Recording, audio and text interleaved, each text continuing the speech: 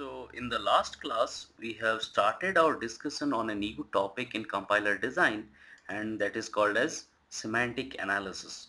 So by semantic analysis, what we have studied is that we put some attributes in a AST which is obtained from a syntax analyzer or parser and create what we call as a decorated AST by evaluating those attributes. Okay, so and performing some semantic checks. So basically semantic analysis means creation of a decorated AST from a raw AST by attaching a set of attributes on every node of the AST and evaluating those attributes, okay, by traversing the AST.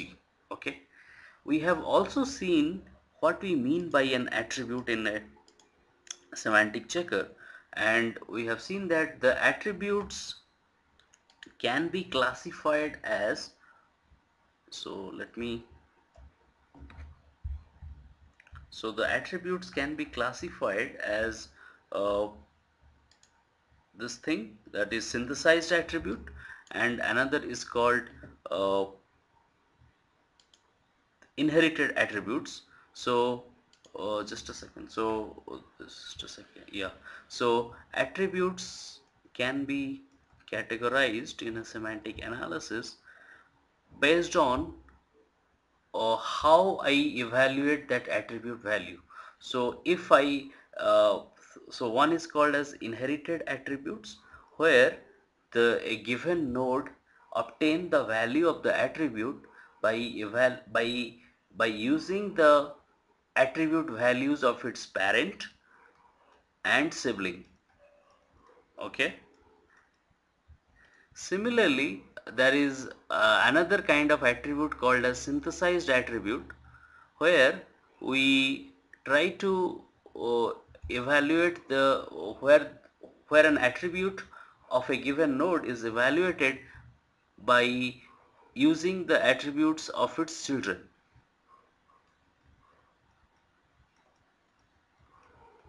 Okay, of its children. So basically, so to evaluate these attributes in each node of an AST, we perform some graph traversal or a tree traversal in the AST. Okay, and while traversing and evaluating those rules, we try to verify that the semantic rules of the given programming language is respected. Okay, now let us try to see today what are the various kinds of semantic rules that are possible in a given programming language. Okay, so let me give you a small example, and you have to tell me that uh, it, whether it is a error or it is a correct construct. Okay, so suppose I write 1 int x and x is equal to 2. So is it a uh, is this construct, is this two statements correct or not, and if they are not correct, then what kind of error it is. Okay, this is the first thing. Second is suppose I have a block statement where I have int a and a is equal to 1. Then outside this block I am using again a is equal to 2. Okay, so this is the second. So you have to tell me whether it is erroneous or not. Thirdly, there is another thing like int a and a is equal to 1.0, suppose. So let us try to see these three scenarios. What are these, whether all these scenarios are correct or they are incorrect. If they are incorrect, then by what rule and why they are incorrect. First of all, one int x it violates the grammar of the given language.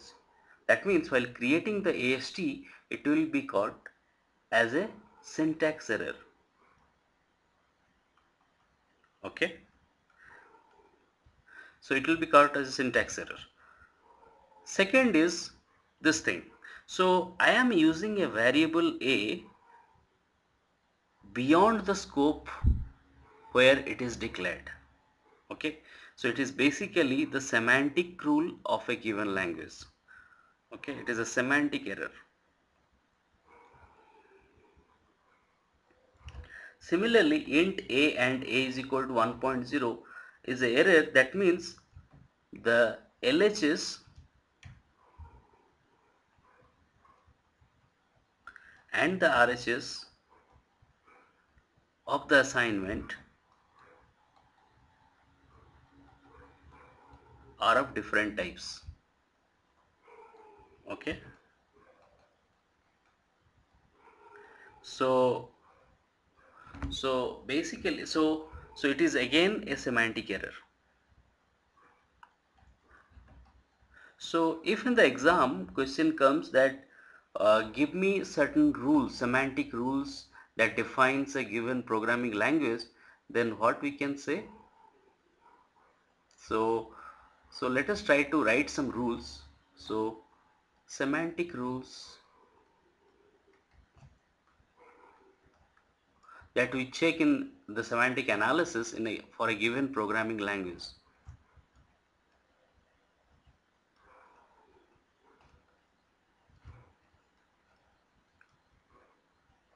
Okay, so let me write it in a good way. So the first rule I will say,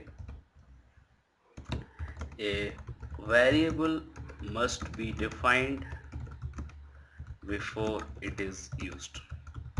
This is the first rule. We cannot use a variable in a program, in a language, if it is not defined. Second is, a variable should not be defined more than once in a given language, in a given scope. Understood? So in a given scope, I cannot define int a is equal to 2, then again we declare another another variable with the same name, that is int a is equal to 3. Okay, so that is not allowed. Okay, it is against the semantics of the C program. Similarly, in an assignment statement, the left hand side and the right hand side expression should be of same type. Understood? Otherwise it's a semantic error. Fourthly, suppose I say in a if condition, if statement, the if condition should be of type boolean. Okay, in C++ there is a type called bool, and hence in a if statement in C++ the expression has to be of type boolean. Okay, so so these are some of the semantic rules to check in a given programming language. Now from this we can say that the semantic checks can be broadly categorized into two parts. Okay, so one is called what we call as an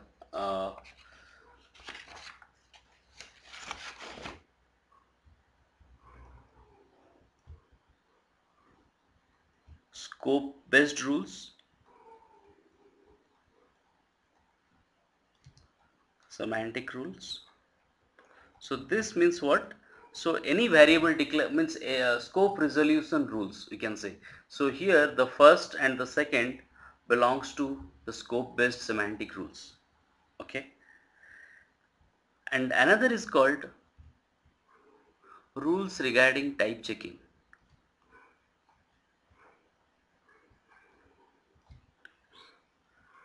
Okay, and it is called as type checking. So in every statement we try to check the type for a given expression. Okay, and hence 3 and 4 belongs to the second category of semantic checks. It is called as type checks. Okay, so basically we'll study in this chapter the two kinds of how we perform two kinds of semantic checks, how we design our data structure to store these attribute values and all those things. Okay, so to start with, so let us start with scope resolution. So today we'll just start it, then we'll continue in the next class. So scope resolution is basically performed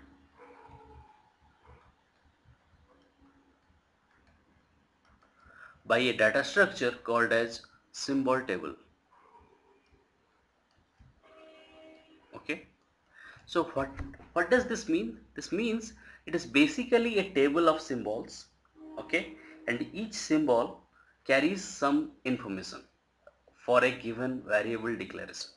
Okay, suppose I have a function declaration. Okay, so int, so I say that extern int, okay,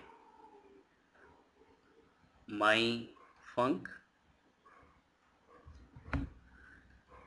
int int, okay, int a int b. So here my func is a symbol, a is another symbol, and b is another symbol. So while keeping information in a symbol table, we first create a class called as symbol table entry that defines what should be the structure of the information that I am storing for a particular symbol. Okay, so symbol table entry will have, so if it is a class, then what are its members? So its members will be first symbol name, okay, symbol type, second, then what else? Symbol name, symbol type, whether it is some attributes like whether it is a so what is the scope? Okay, so for example here it will be my func symbol type is a function declaration, then scope is extern extern scope, then I have uh, int is means type, basically defined for a function what are its argument types and what is the return type. So I can say that int comma int is the argument and the return type is int. So basically this creates a signature for a given function. So in this way I'm just telling you in a rough way that for every variable we declare in a given programming language, we treat its name as a symbol, and we try to create a symbol table entry by for storing some extra information related to the variable declaration.